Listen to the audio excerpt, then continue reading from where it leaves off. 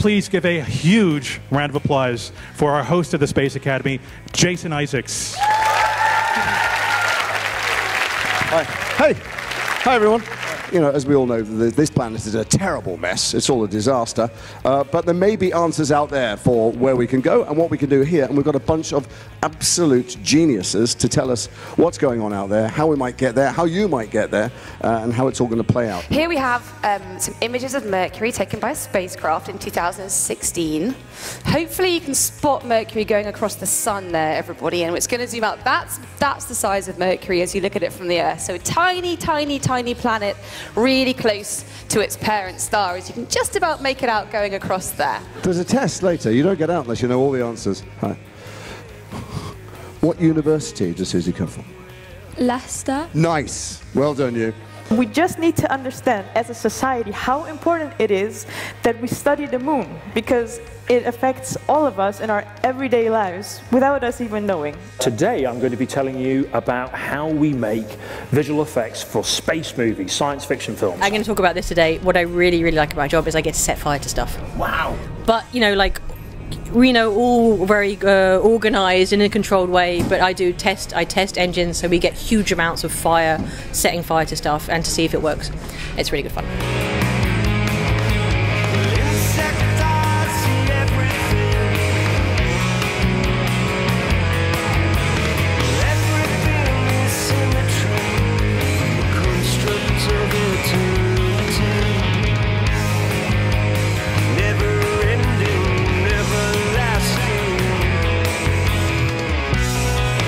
I get a huge amount from listening to the presentations myself.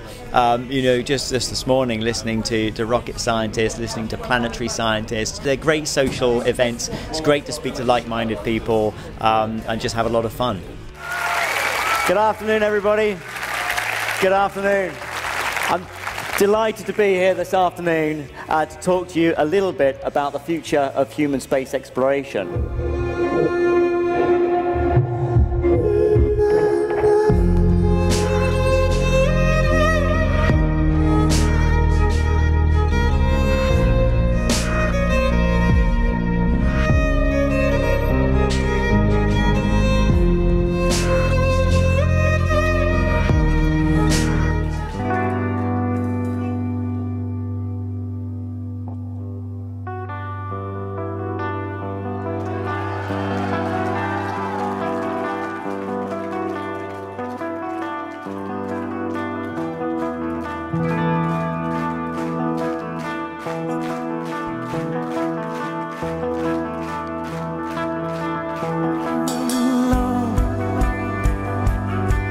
One of the first things you notice as you go into space is how thin the Earth's atmosphere is, and that first strikes you when you go into the shadow of the Earth, because by day you can't really see the Earth's atmosphere. Earth looks beautiful and you can't really see any signs of human habitation either, but you see this incredibly thin strip illuminated by the sun of Earth's atmosphere, and that's when you think, wow.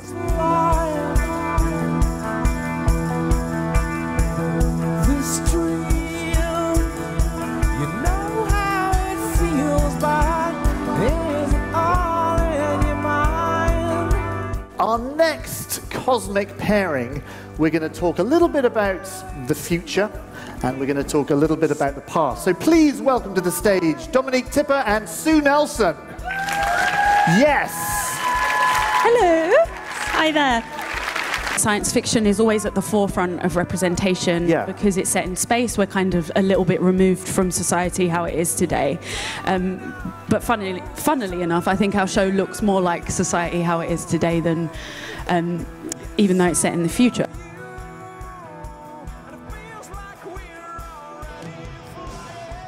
There were a bunch of kids this morning. They probably didn't know what they were coming to see. They all, I think, were amazed and inspired. They met a whole selection of people, and it suddenly seems accessible and like it's a real world connected with the world that they live in. For everybody who's travelled here today to support Space Rocks, thank you very much. I hope you've had a fantastic day.